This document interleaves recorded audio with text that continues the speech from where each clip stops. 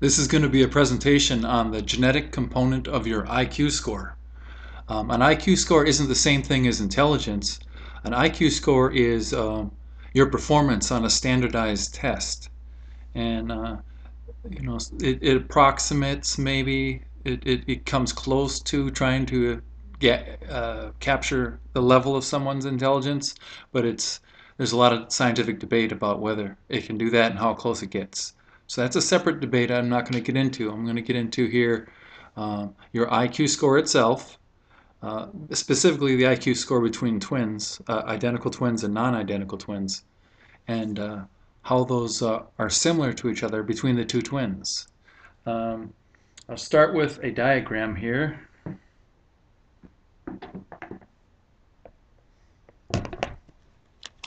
See if I can get this here into focus. Okay. I'll explain the diagram first. Up here we have sets of twins. The red ones are both the same color. Those are identical twins. And down here I have green and purple twins that are different colors, and those are non-identical twins. Scientists sometimes call these two monozygotic twins because they came from one zygote, or the combination of one sperm and one egg that split in half and became two people.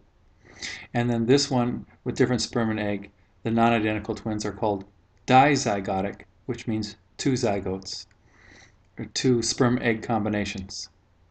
So those are the sets of twins. And then the middle column here says genetics, and underneath it says additive and non-additive, and I'll explain those further into the video. In the case of identical twins, we can assume that they are 100% genetically similar to each other. And in the case of non-identical twins, 50% similar genetically. The third column is the IQ result, the results on your IQ score, okay?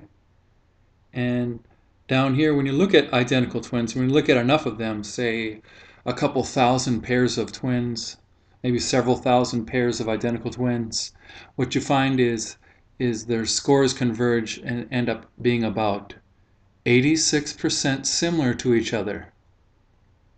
So they'll keep taking different twins or the same twins in multiple times, and no matter how you do it, when you keep studying identical twins, results are close to each other. They're not 100% similar to each other, but they're 86% similar to each other between the two twins. In the case of non-identical twins, when they go through the IQ tests, their results are about 60% similar to each other. Now, if you just look at the genetic part, the similarity between the genetics here, you end up with a 50% difference in genetic similarity between these sets of twins and these sets of twins. When you look at the IQ scores all the way on your right, from 86 down to 60, you end up with a 26% difference. So this 50% difference in genetics here corresponding to this 26% difference in IQ scores here. Now this can lead you to what I call the naive conclusion. It's a knee-jerk kind of conclusion that IQ then must be about 52% genetic, and then 48% of your IQ stems from differences in your environment.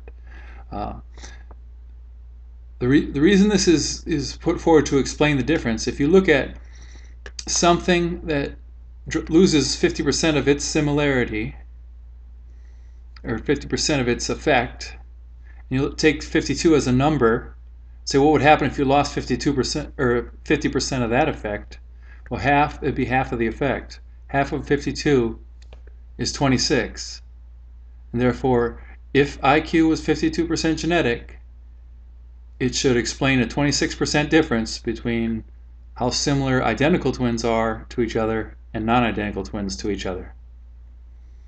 And all that might be true if the similarity in genetic outcomes was like a correspondence 1-to-1. Actually, if the non-identical twins were half as similar in genetic outcome, and I'll say phenotype, You got your genotype, which is the code in your genes, and phenotype is those genes expressed. Okay, but it is not going to be. And we tend to assume that there's a one-to-one correspondence. A certain type of gene means a certain expression of the genes.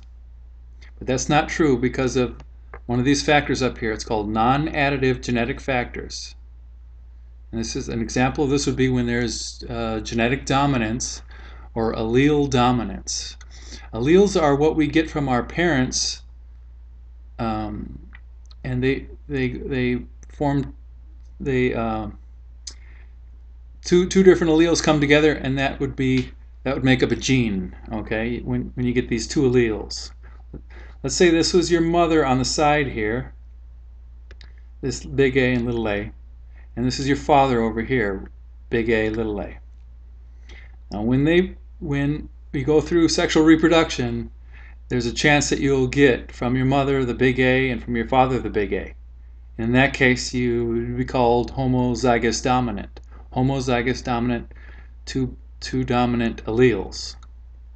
There's also a chance that, say, you get the little a from your father and the big A from your mother, and then you have this heterozygous situation where you have a dominant allele and a recessive or minor one.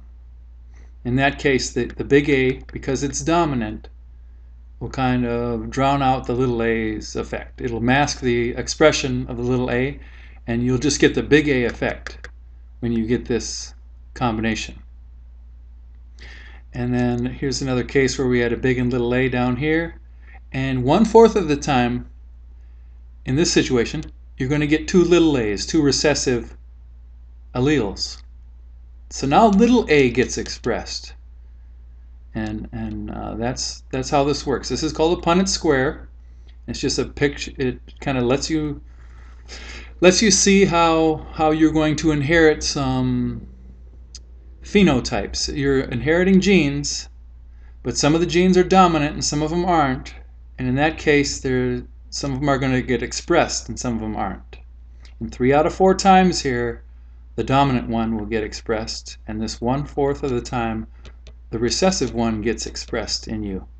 And with the identical twins, what we have is just the process goes through once.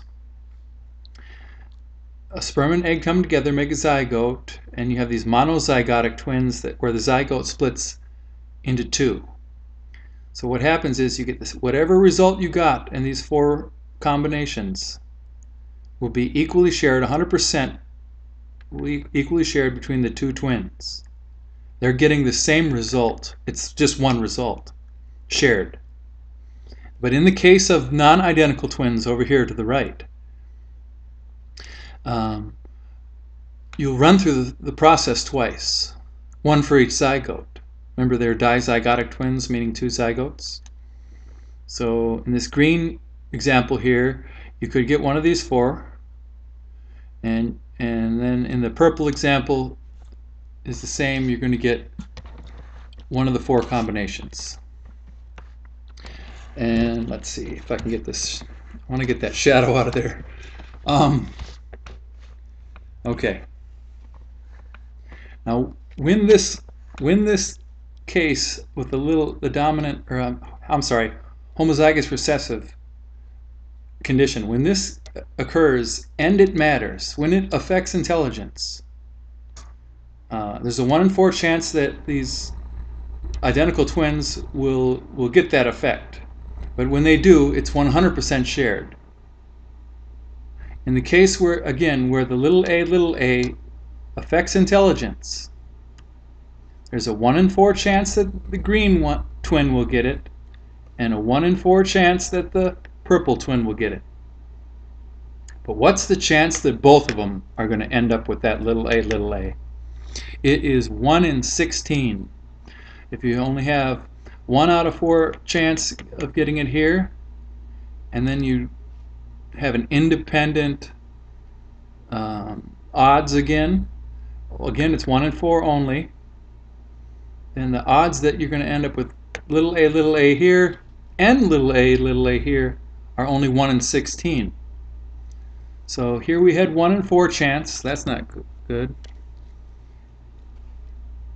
And here we have a 1 in 16 chance that both twins are going to get the same IQ affecting result. If in this case, in the cases where this recessive gene, whatever it is, recessive allele, affects intelligence, it's not going to be exactly half of what the identical twins have.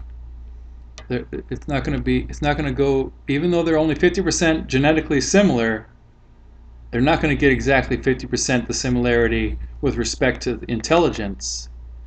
It's maybe going to be, they'll share maybe 1/3, they'll have 1/3 the similarity in the cases, if you include cases where these double recessive genes matter. Okay?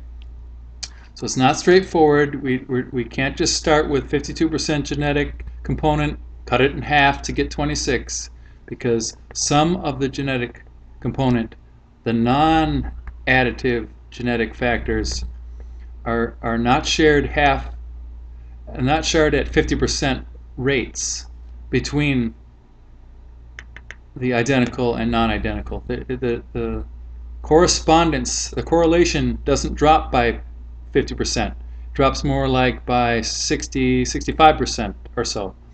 So in those cases, if you include dominance into your plan, the informed conclusion then is that IQ is about 45% genetic and 55% due to the environment.